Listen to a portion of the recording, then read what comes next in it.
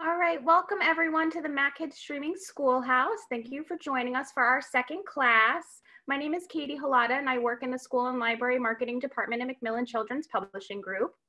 Today for our Streaming Schoolhouse, we are joined by two guest science teachers, Angela Dominguez and Maris Wicks. They're on the camera now. Give a wave to everyone, Angela and Maris. Before I turn things over to these two incredibly talented creators, we just have a few housekeeping items that we want to share with attendees. The first is that if you are new to Zoom webinars, just know that the only people you'll be able to hear and see are myself and Angela and Maris. We won't be able to hear or see you, and you won't be able to hear or see any of your fellow attendees either. So no need to worry about any video or audio interference coming through from your end. There is a Q&A button at the bottom of your screen. If you are having any technical problems, if you're having trouble hearing or seeing the three of us, you can shoot us a message using that Q&A button and someone on our staff will get back to you and help you troubleshoot the issue. Please note that while the authors are presenting, we ask that you use this Q&A button only for tech questions, and just know that you will not be able to chat with your fellow attendees using that feature. Once the authors have presented, we will open things up to questions from the audience. Again, we'll be using that Q&A button at the bottom of your screen. So you can type in your questions there if you have any for Maris and Angela, and then I'll be reading them aloud so that all the attendees and the authors can hear them. If you're a young reader who has a question for any of our authors, please be sure to add your first name as well as your age to your question so that we can make sure we get those kids' questions answered first. If you need any assistance typing in your question, if you're a young reader, you'll have plenty of time to ask a parent or guardian for help. Finally, and most importantly, I just want to let everyone know, oh, sorry, I did skip one. This is being recorded, so at the end of the day, and all of our sessions will be sent to anyone who registered for the event. So if you do have any audio or visual issues that we're unable to help you with, just know that this is being recorded and we're going to send it out so no one is going to miss out on any of the fun that we have here today.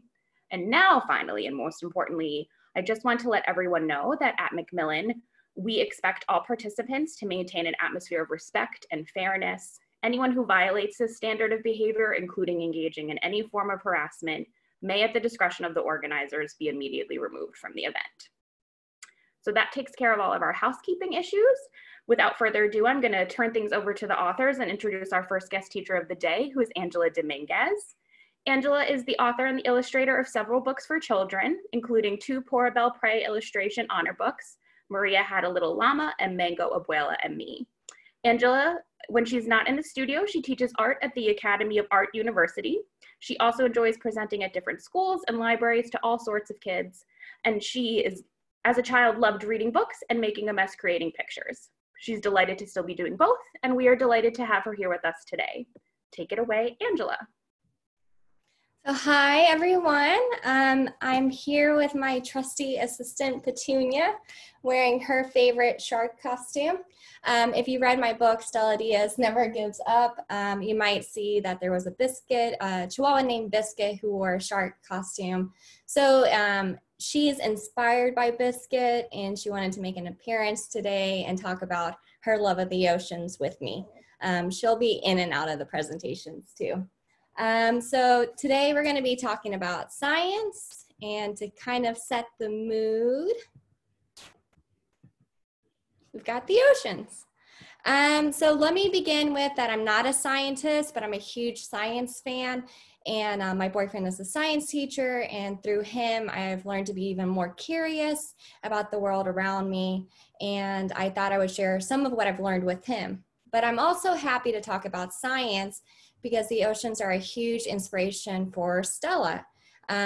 These are the longest books I've ever written in my life. You know, I used to write just picture books, which are like 32 pages, and then these books are like 200 pages. And honestly, when starting, I didn't know where to begin. I just knew I had this character named Stella. She loved the ocean, she was a little shy, and I was pretty sure she would want to know a lot of fun facts. So I started the book the way I always start, which is by researching. I like to do it online and at the library too. And it really helped me when trying to figure out the storylines. It helped me think about different ways to express how Stella was feeling. And so I'm going to share now the facts that I learned whilst preparing for those books while writing them. So I'm going to share with you all now this PowerPoint that I made. And I'm going to start first with 2 oceanographers that I really think are super interesting, and then share 10 amazing facts about the oceans. So first we have Jacques Cousteau. He was born in France in 1910. He's known as an explorer and an adventurer, but he wasn't always that way. Growing up, he was actually a very sickly kid, and he built up his strength by swimming in the Mediterranean Sea.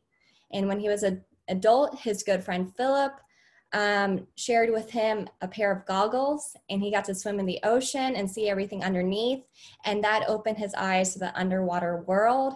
And that is what began his love of the oceans. And he's known for many things, like his signature look, like the red cap and the turtleneck. But he's also done TV programs, and he did documentaries. He also invented something really amazing, which is called the aqua lung, which enables people to scuba dive freely. You know, like before the aqua lung, people had to wear all this heavy gear, which made them basically look like astronauts under the sea. And it looks cool, but it's really hard to move around. So thanks to Jacques Cousteau, we can go scuba diving today. And he also started this group called the Sea Musketeers, which inspired the name of Stella's ocean activist group, and Stella Diaz never gives up. Now, one of my personal heroes, Sylvia Earle. She's an activist and an oceanographer. She's also the first female chief scientist of the U.S. National Oceanic and Atmospheric Administration. And with her husband, Graham Hawkes, they built this thing called, started this group called the Deep Ocean Engineering, which made it possible to explore the seas in these cool robotic submarines. And she also started Mission Blue, which is an organization that helps protect the oceans. And they have these hope spots around the world, and they protect parts of the oceans that are really special and biodiverse, meaning that there's a lot of interesting different sea creatures there. And thanks to Sylvia, people can't disturb these hope spots, and they remain preserved. So those are 2 oceanographers that are worth learning more about. I encourage you all to dive in with some biographies about them. But next, I'm going to share my top 10 amazing fish facts or ocean facts. And so the first one is, the ocean is bigger than you think. It's enormous. It covers around 71% of the earth, and we've only explored 5% of them. And there's a lot more to be explored. The oceans are also a giant museum. Imagine all the shipwrecks over thousands of years. So there's more artifacts from history in the ocean than there are in all the museums combined, which is kind of crazy.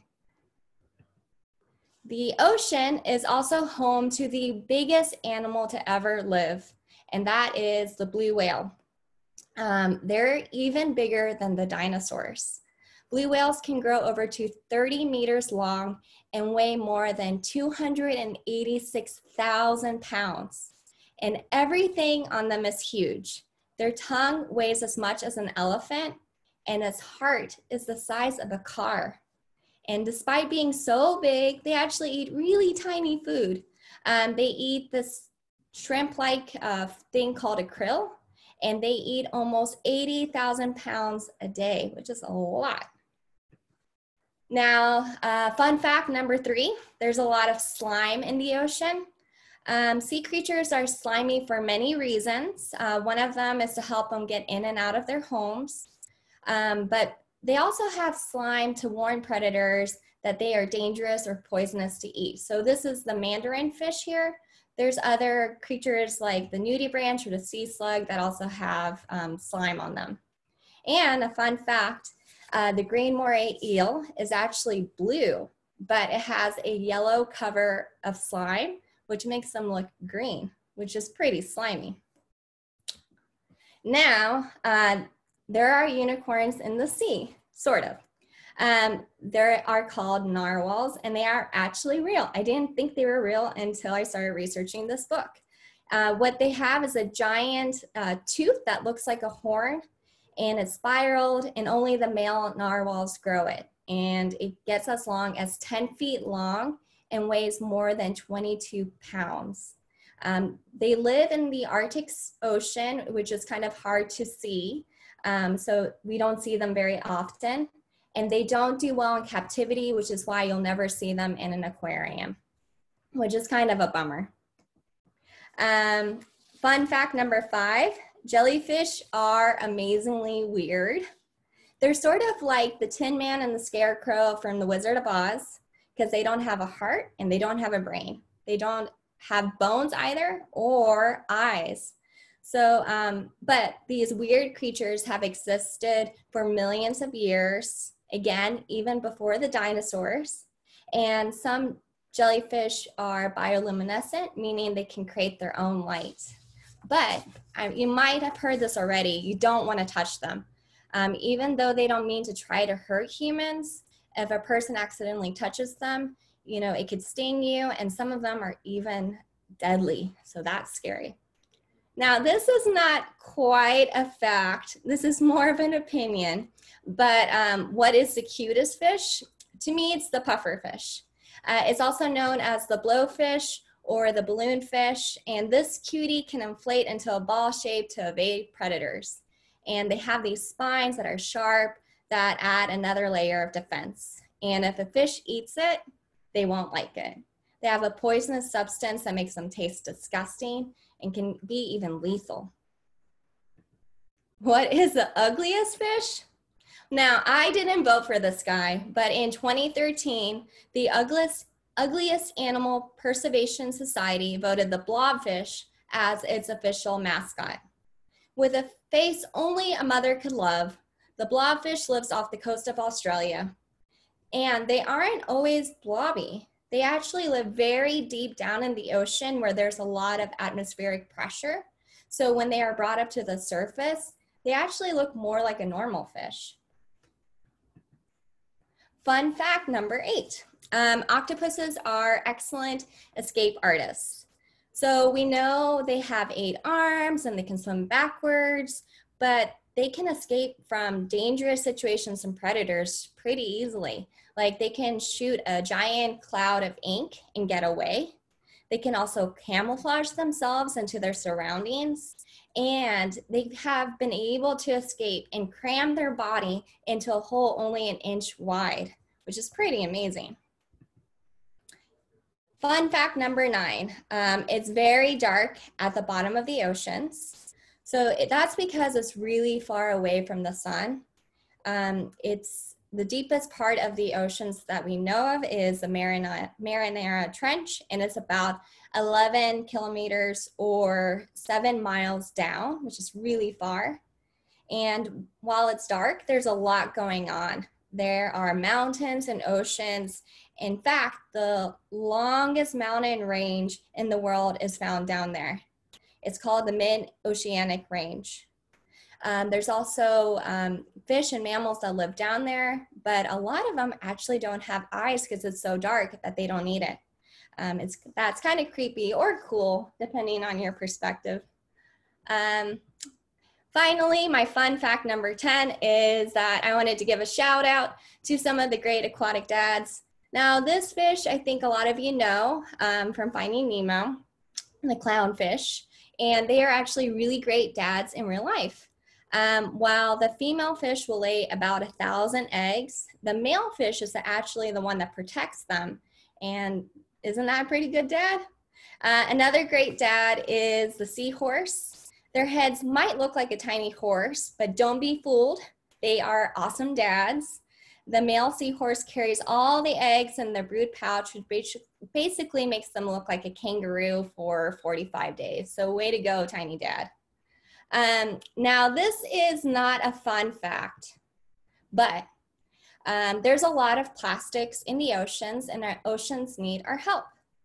And it's hard to say how much plastics there is, but scientists think that roughly like 8 million metric tons of plastic enter the ocean every year, which is kind of hard to imagine. So if you think about a ton equals an elephant, that's 8 million elephants worth of plastic going into the ocean every year.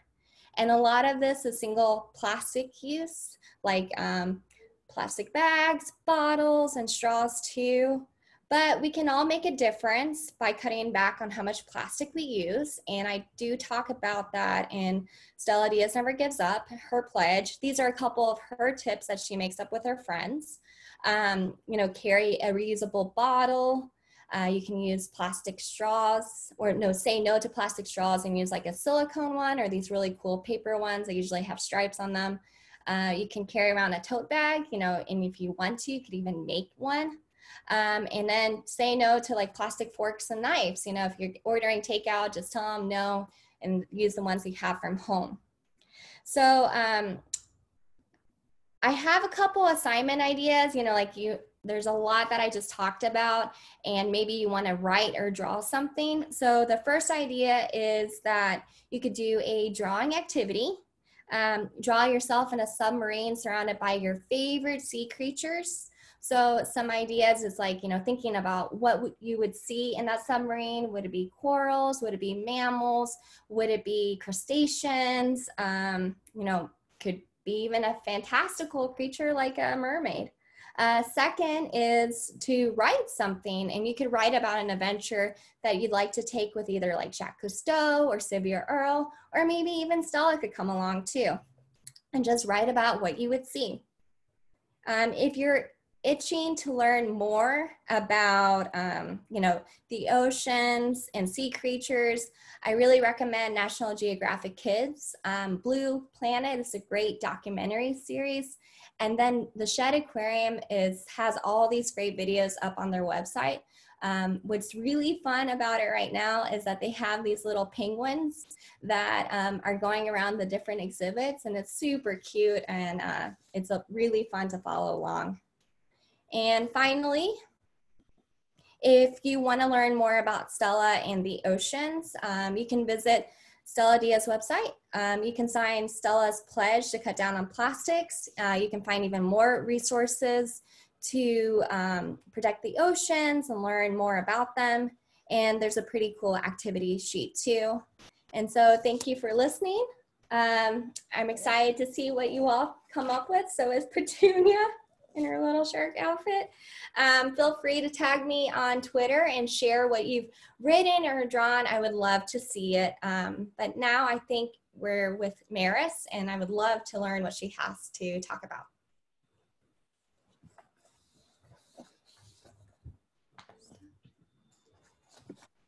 All right, thank you so much, Angela. That was so fun.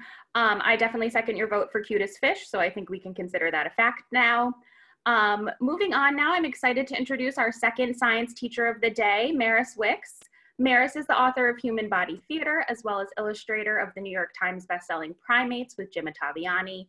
When she's not making comics, Maris works as a program educator at the New England Aquarium. Take it away, Maris. Hi, everybody. Thank you so much for coming today. And I'm going to amend your bio just a tiny bit. I'm no longer a program educator, but that's okay. I still do work with the aquarium as a freelancer. So I have done some education programs with them, but I've been full-time writing and drawing comics for 5 years now, which is super fun. So what I want to talk to you all today is about two of my favorite things, science and comics. I'm going to tell you how, actually I'm going to show you how I make comics about science, but I want to tell you that I learned to do this from book reports. So I can't see you raise your hands, but just if you've ever had to do a book report, just raise your hands. I've definitely had to do one. Book reports are one of my favorite things to do in school. So let me share my screen so you can see real Maris and cartoon Maris. Let's see, cartoon Maris. There I am. So yeah, in addition to doing comics, I spent 15 years doing informal science education. So that means science education not in the classroom. So I have taught environmental science education at lots of summer camps. I worked at the Children's Museum in Providence, Rhode Island for a year. So I've done museum ed, and then 8 years at the aquarium doing program education. And that meant either taking animals you might find at the ocean into classrooms or doing presentations in the aquarium building itself. And this is the aquarium in Boston. So I would like to talk to you about the science comics I've done and say, well, why comics about science? And for me, science comics can take you places you can't go. They can take you, inside the human body. This is one of the books I worked on, Human Body Theater. It's a very cartoony approach to exploring the inside. So I'm working with real scientific fact, but then I'm also doing cartoony stuff. And I do this because this is the way that I see. Like, I can't help not see cartoons when I'm learning things. When I was a kid in middle school and high school, most of my notes for science classes and math class and history class had little cartoons at the bottom. I also did another book called Science Comics Coral Reefs, and science comics or comics can take you into the ocean. And this is not just about corals in general, but it's about the whole ocean. So I wanted to figure out a way that cartoons and comics could take you places, show you things, teach you things, but also do it in a way that is engaging. As a student, I had a lot of difficulty reading and writing, mostly in middle school and high school, because there wasn't a lot of hands-on things for me to do. Elementary school was a lot easier because there was just stuff that I could do, like, build things or make things. And when it got down to being a lot more reading and writing, it was a little harder. So I think about how I learn and then package how I learn a thing for other folks using comics and cartoons. Now, I don't always work alone. I've worked with Jim Ottaviani, that's him on the left-hand side, cartoon Jim, of course. And when I talk a little bit about today, I'm going to be putting some words in his mouth because I do want to talk about writing comics. But the book that I'm going to be talking about, he wrote and I illustrated. So we've worked together before on primates.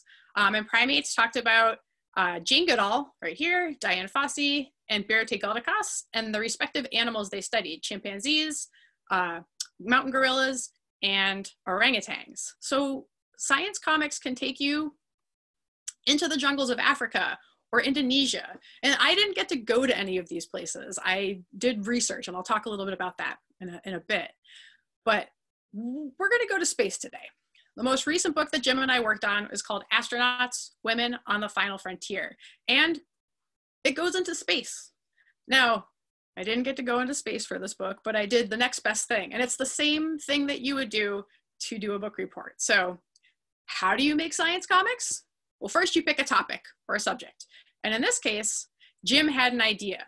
He had been working on a book called T-, and he came across a story about 13 women pilots that took the same or some of the same tests as the astronaut candidates in the 1960s.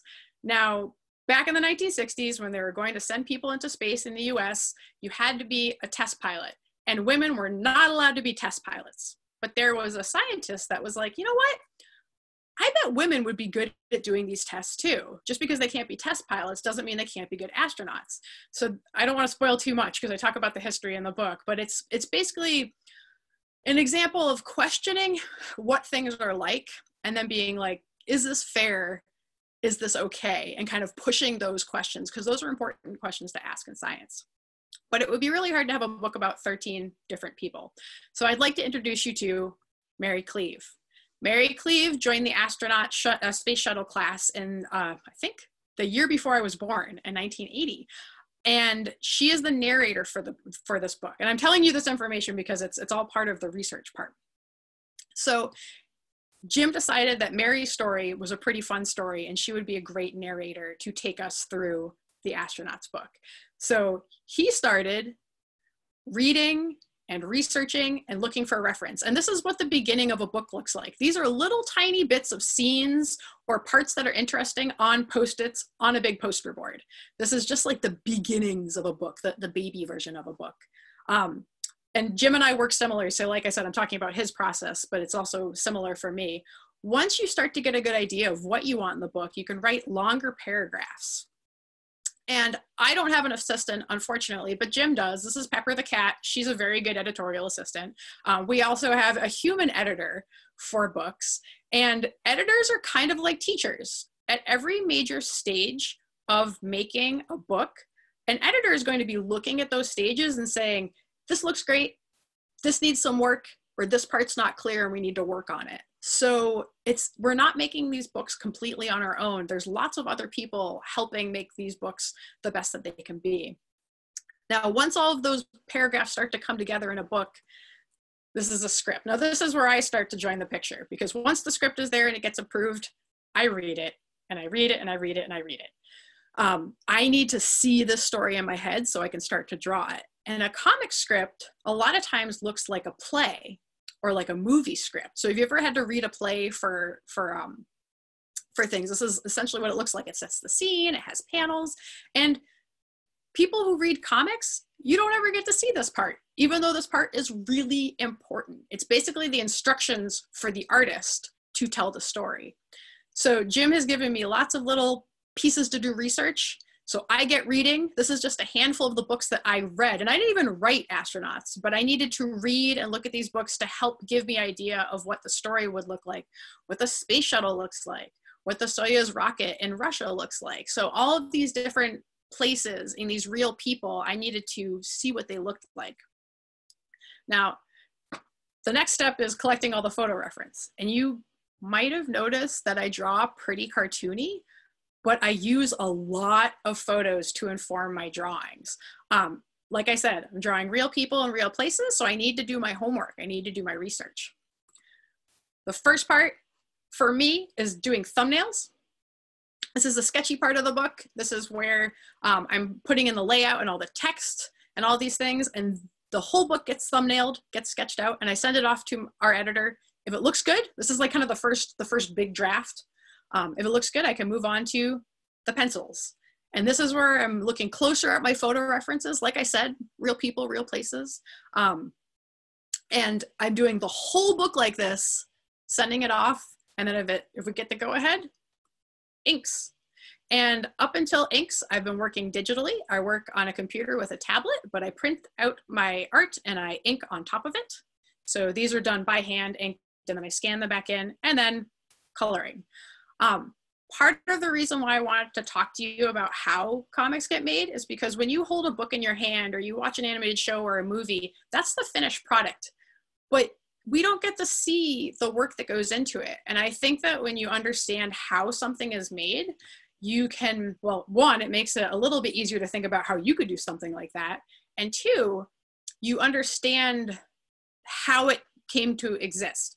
It took me 18 months to draw astronauts. That would be like if you went through a grade and a half of all of your classes were just that one project. So, like I said, it's important to see how this stuff gets made. And I don't just use photo reference. This is my little teeny tiny astronaut toy that I have. It's just basically an astronaut and an EVA, like EVA is like when you go outside of space vehicle and do work. And the panel on the left-hand side is basically the reference I used it for. So I have these little guys that I would take pictures of, and it just, anything that helps construct the world is great. And I say this to people who maybe you want to do a comic about dinosaurs, grab a bunch of dinosaur toys and like pose them and stuff and use them as models. And I totally do that. You don't have to just come up with all the stuff in your head. I want to read to you just one excerpt from astronauts, and then I have a little assignment for you as well. So we're going to jump into a space shuttle mission. This is Mary Cleave, and I'll do her voice. I was the flight engineer on STS-61B, so I had to be able to find our navigation stars in case we needed backup for the star tracker device. So you got to adapt your eyes to the dark. You have a bag that you put around the window, and then you look out and you find your nav stars, you know, before you really need them. So my first day up in orbit, I go out into the little bag, hang out, and I look out. I mean, you have never seen the stars. Even if you've been out in a dark sky, you've never seen the stars without an atmosphere in the way, messing with your view. I mean, air is not overrated, but it's breathtaking. And then I think, oh, sugar, I'm never gonna find the nav stars. I'm used to seeing just a constellation or two, and now, okay, this is why we do this before a nav computer failure. Deep breath. The colors, they're I wanted to read you this part because science for me is wonder. And you're seeing astronaut Mary Cleave in space. She's done this training and she's having like a aha, like a wow moment in space. So none of us, whether we're just starting out learning about this stuff or we're a trained astronaut in space, are immune to having wow moments. So science for me, and I feel like it can be this way for everyone, it depends on your relationship to it, can be really fun. So I have 2 assignments for you. Your first assignment is to find something that makes you go, wow. This is the moon.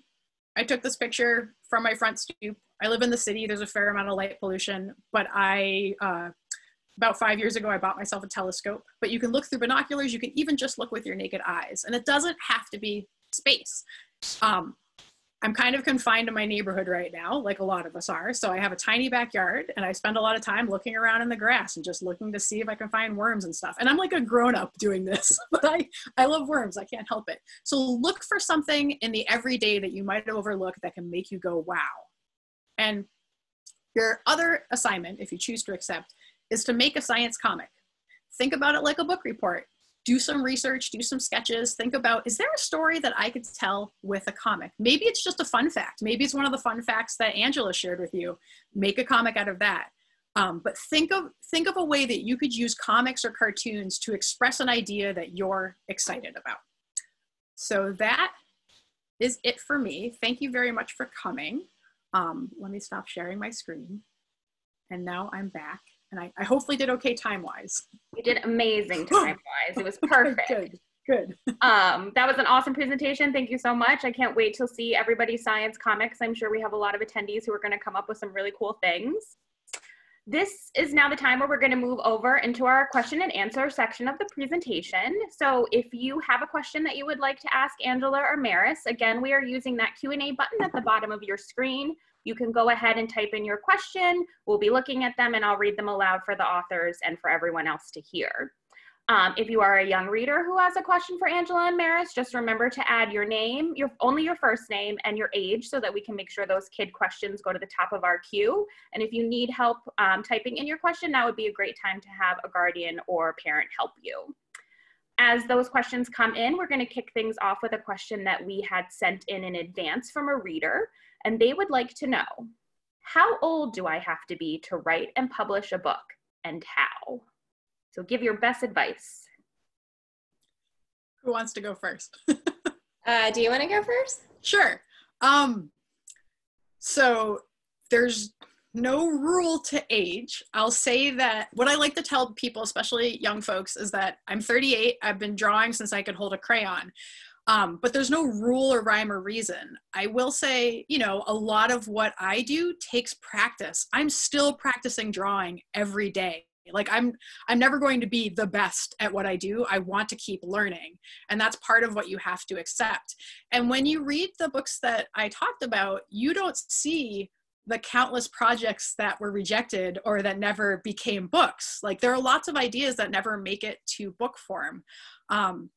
I'm trying to think of resources. I don't know if Macmillan does. I know that MacKids, I know that First Second has done a couple like FAQs about like, what is it like to submit a manuscript and to get a book published? So if you're, I would say if you're thinking seriously about writing and art as a career, there are some resources online that answer those questions about how do you get a book published? And I say there's not a lot of like black and white answers. There's a lot of gray, and it's different for each book. It's different for each creator. And I don't want to say it's not easy, but nothing in life is easy. It's just, it can be a challenge. Yeah, I would agree with that. I mean, I've been drawing and making books in my own way since I was little, and I am 37 and I went to art school. So it's been my whole life and I've worked really hard at it. but it doesn't mean that you don't have a great idea. I think just if you keep working hard at it, and there's great books that teach you how to make books, like, there's the making comic books if you wanted to do it as a comic, or there's books that teach you how to do it as a picture book. There's workshops. So if you love the idea of making your own book, I definitely encourage you to pursue it, but just realize it takes a lot of hard work to do it, and learn as much as you can so that when you're ready and your great idea is perfect, you can submit it, and, good luck. All right, we have a question from Emmy, age 8, who would like to know, why did you want to make books that were about science? Do you want to go first, Angela? Sure. So I've always liked science, but, I would say I've always loved like art and writing first. But when I started thinking about Stella, it was really Stella that motivated me to want to try to write more about science, because I knew that this was a girl who's really shy, but she loved sea creatures, and she loved the aquariums, and she could get lost in this world. So thinking about that character really inspired me to want to write more about science. And then it's kind of like, once you discover this really cool, interesting thing, you just want to learn even more about it. So with every Stella book, I've been trying to incorporate more and more, and it's definitely influenced like my writing in general. And I have always loved science and art equally. But by the time I had to make a decision with education after high school, I felt like I had to choose art or science. And I chose, well, it's not choosing it, but I decided to go to school for art. There's pretty much no hardcore science department in the college that I went to, but there was access to draw things from life. So there was a whole nature lab that you could check out like animals and organisms and look at microscope slides and use those to inspire you. Turns out, though, I didn't have to choose. I spent those 15 years after college working in informal science ed. And part of the reason why I felt like I maybe had to make that choice is because I wasn't what you would consider academically great at school. Like I said in my presentation, I'm a hands-on learner. So it was really hard for me in high school to maintain good grades. I had a lot of hard time focusing. I didn't test well. And I'm not smart. It took me, by the time to get to grown up, I'm like, wait, I'm actually like, okay. It was a hard time for me to figure out how I learned best. And I know there's a lot of kids probably watching this today being like, oh, I know how I learn best. And it's really hard for me when it's a difficult way. Like I still don't like tests, and it's still hard for me to read academic writing. And I have to sometimes for work. But I figured that I could smoosh together two things that I loved so much, because science just kept coming back to me. So I smooshed them with comics, and I'm like, oh, maybe I can do what I love. I can teach by using comics about science things. And it's literally a dream job. And it has been my dream job since I've been in my early 20s, but it didn't happen naturally. And now there's like SciComm, science communication, is a thing. And there's a lot more people out there working hard to make science accessible using comics, cool graphics, videos. So the landscape has changed a lot in 20 years, and like the best way possible. Like I'm sure there's plenty of you out there who like love watching science YouTubes. Like Deep Look is one of my favorites, a PBS one. It's like all macro video, and it's just like a really cool way to get to learn about things in a way that's really engaging. Awesome.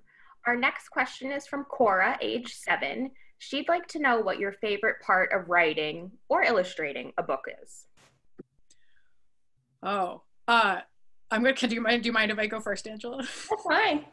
I didn't think that I could write a book until my late 20s. Because the first book I worked on was with Jim, Primates, and I really had ideas in my head, but I didn't think I could write. Part of the reason was because I didn't do particularly well in English class in high school.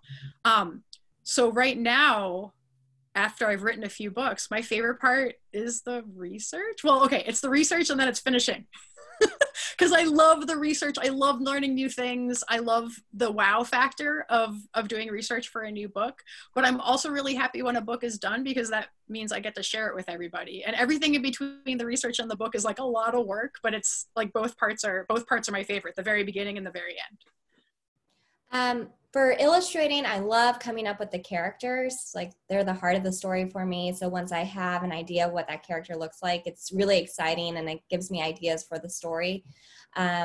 I love coming up with an outline, which I didn't think I would love doing so much, but that's where you're figuring out what's going to happen like in every chapter and how the story begins and ends, and that interesting middle part where things get complicated. I agree, like that first draft is the hardest thing to do, and I really don't enjoy doing it. But once you get all your thoughts onto paper, that's when it starts becoming super fun again, because then you can revise it, and that's always what makes the story great. All right, our next question is from Ben, age 9. He would like to know what you both like to do besides writing and illustrating. You can go first. Okay. Well, I've gotten this question a lot lately, and right now I really enjoy baking and cooking. I love watching those kind of shows, and I love like seeing the wonderful things they make and wonder if I can try doing it. So it's my biggest hobby right now, and it's a nice way to kind of get distracted when things are a little stressful. And then outside of that, because I just love like nature, I love going hiking and exploring the outdoors. I like camping some. So I think like being outdoors and baking is probably like my top 2 things. I am very similar. I bake and I cook to deal with stress, but I also love baking and cooking. Prior to working in education, I worked in food for a while, and I was a pie baker. So it's like my happy place. And then usually when I take vacations, it's all outdoorsy. So I'm either camping or hiking and nature-based. I love birding.